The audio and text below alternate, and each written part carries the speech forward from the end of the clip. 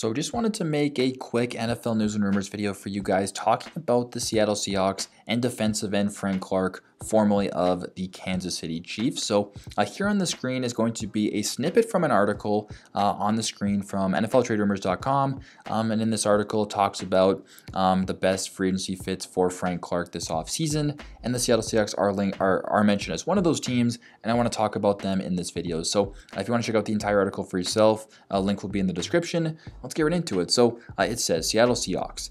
This would be a homecoming for Clark as he began his career in Seattle before being traded to the Chiefs.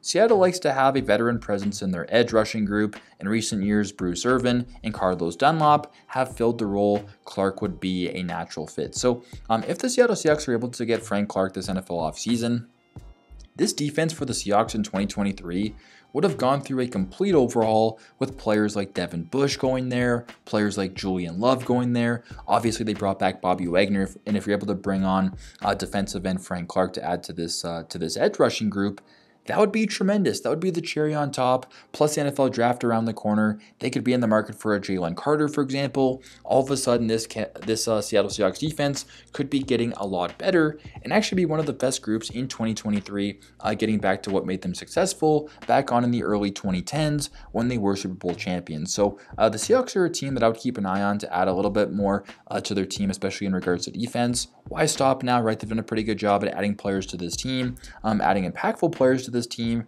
and I think Frank Clark would be a tremendous fit to the Seahawks team and just makes a lot of sense too, given the fact that he probably will not be very expensive, considering that he's still a free agent at this very moment now. Frank Clark, of course, is a two-time Super Bowl champion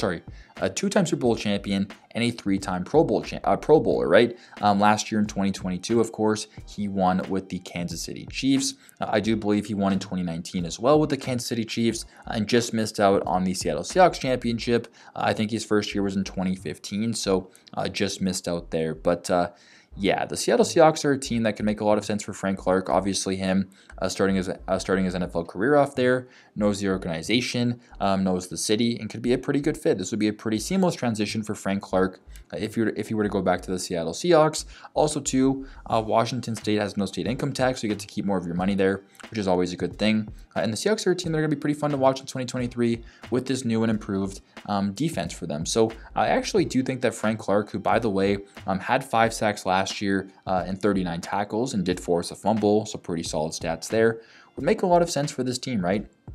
It's never a bad thing adding too many edge rushers to this team. And if he were to go to the Seahawks, he would be just that. And as mentioned in this article and in this paragraph, they have in recent years had players like Bruce Irvin and Carlos Dunlap sort of fill a void as a veteran presence for their defensive edge. So yeah, leave your thoughts down below in the comment section of this video. If you're a Seahawks fan, do you want the team to explore the possibility of signing Frank Clark this offseason? Leave all your thoughts down below. Thanks again for watching, and I'll see you in the next one.